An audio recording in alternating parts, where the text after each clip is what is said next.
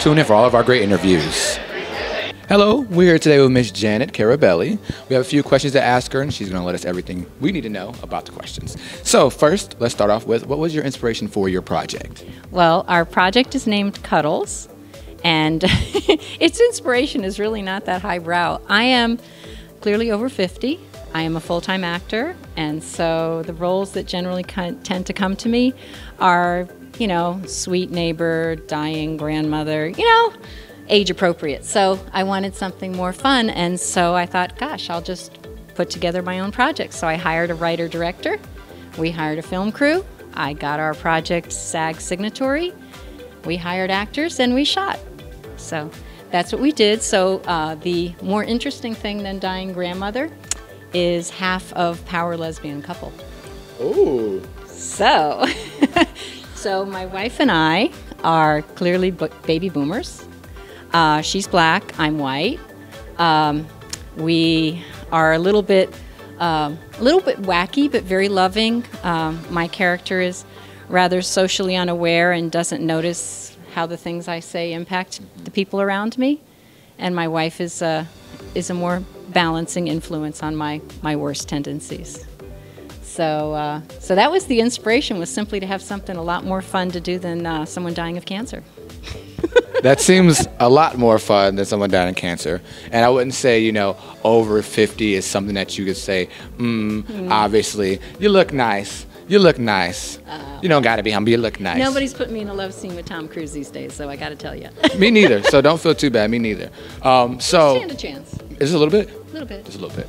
That's a really cool outlook, especially like creating your own content and being a part of not just being what someone thinks your type is, but being more, because that's where the magic happens. What sets your project apart from other projects? I think the two things that set it really apart are, number one, it brings you into a world, a complete world. Like, the lesbian community is in and of itself. It's like all of a sudden being dumped in, you know, another country, to some degree. And the other thing that sets it apart is it's funny, sweet. It's not bitter. It's not hard edge. It's not mean. Because so much of humor kind of is at the expense of others. And this is, if there's laughter at ourselves, it's laughter at ourselves. It's not mean. And so I kind of like that. So we like to say that our show Cuddles is the L word meets I Love Lucy. So it's kind of fun. So that's a really good take on, you know, as you said, comedy is usually meant on the expense of others, maybe making other people feel somewhat lesser so that you can make the laughter come out, and it's something that wants to be more heartfelt, and it has a really good topic to talk about with the lesbianism. So what would you like the viewers to know about you? I am a full-time actor. This is my job. It's not like I'm a real estate agent by day, actor when I take days off. This is what I do. I absolutely love it. I mostly do commercials, but I would like to say that what I would like people to know is that people in our age range are fun, we're interesting, we're sexy, we're funny, and we're alive.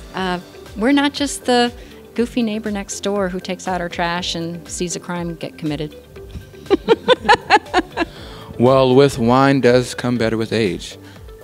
Or however the saying goes. That's what happens when you're too young to say sayings like that. Wine is better with age. And so am I. All right, well, on behalf of Be Unique magazine, we want to thank you for coming in and having an interview with us today, and also for Coffee or Tea Fam. So until next time, we want to say bye, guys. Bye-bye. Watch Cuddles. Watch Cuddles. Watch Cuddles. Watch Cuddles. Don't forget to watch Cuddles.